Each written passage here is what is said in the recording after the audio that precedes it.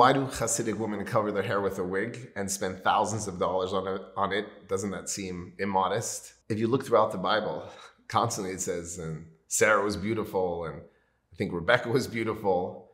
So the Bible, the Torah itself, sort of promotes this idea of women being beautiful, but yet obviously very modest, because that's the bedrock which will produce a loving, caring, united relationship.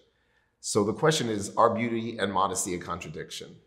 And we know in Hasidic circles, especially, women cover their hair with wigs that are often very expensive.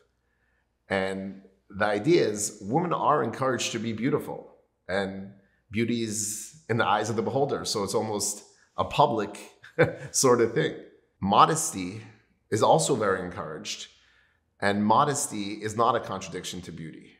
So you could be beautiful, but modest.